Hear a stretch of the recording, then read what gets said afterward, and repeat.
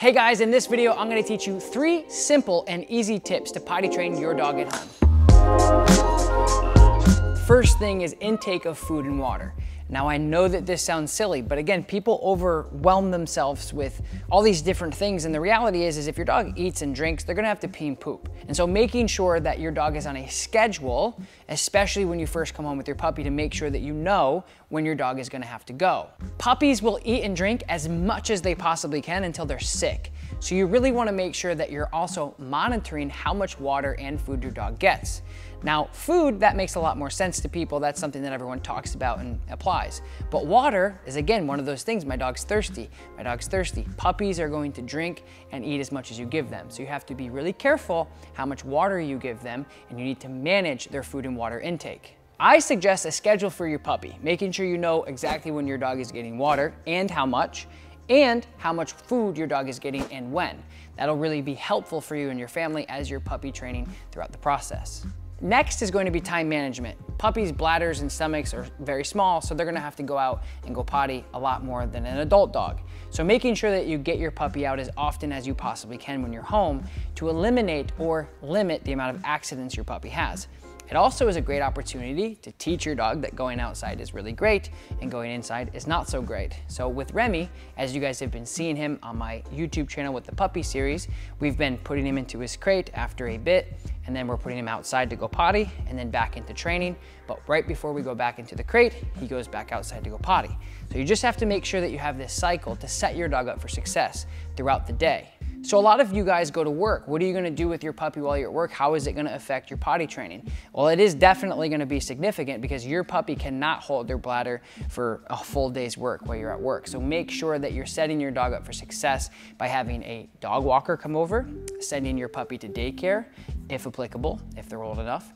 Also having a friend or a family member stop over to let your dog out throughout the day while you're at work. But you need to make sure that you set up something for success with your dog, because puppies is like getting a new baby. Your whole world is going to change. You have to make sure that you're holding yourself accountable when you get a new puppy to set them up for success. If you don't have the means to bring your dog to a doggy daycare, or you don't have somebody that's gonna be coming over to help you, make sure your dog is in an environment that is easy for you to clean up and they can safely get away from their feces and their pee throughout the day. I know not everybody has an opportunity to have somebody come over, so putting them into a crate all day is not fair to them. It definitely is not gonna be fun for you when you get home to clean up that mess. So make sure that you put your dog into an X-pen in an environment that's easy for you to clean if you can't have somebody come over and let them out throughout the day. Good potty, good potty. Should you punish your dog if they have an accident? And if you don't catch them in the act, I don't think it's gonna make much sense for you to punish them after the fact.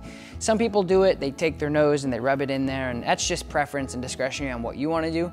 Me personally, if I don't catch them in the act, I'm not gonna make a big deal about it because I don't know if they're gonna understand what I'm telling them is wrong because it's already after the fact. So if you catch your dog peeing inside or pooping inside, all you would do is make it unpleasant for them. So you'd run over and kind of startle them as they're doing that, and then you would bring them outside.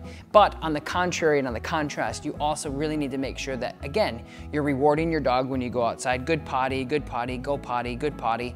And you're, again, like we talked about, your schedule is making sense for this dog. So the more you're on top of your schedule and the more you're following along in this video, the less likely you're gonna have mistakes or accidents in the house. So some of you, including myself, may be thinking about a bell scenario, bell conditioning your dog, or using some sort of alert system to help your dog understand when they have to go outside. Now, this is something that you can do in conjunction with this whole process in the video that we've been talking about. Every single time you guys go outside, you go out a specific door and you ring a bell, which essentially will mean for the dog, every time they go to that glass door and it slides open to go outside, you're dinging that bell. Once the dog understands and compartmentalizes that they shouldn't be going to the potty inside and they find it uncomfortable to go inside, they need to know how to let you know to go outside. And that is where the bell comes into play. You go up to the door, ding, outside. Up to the door, ding, outside. Times 100 throughout the week.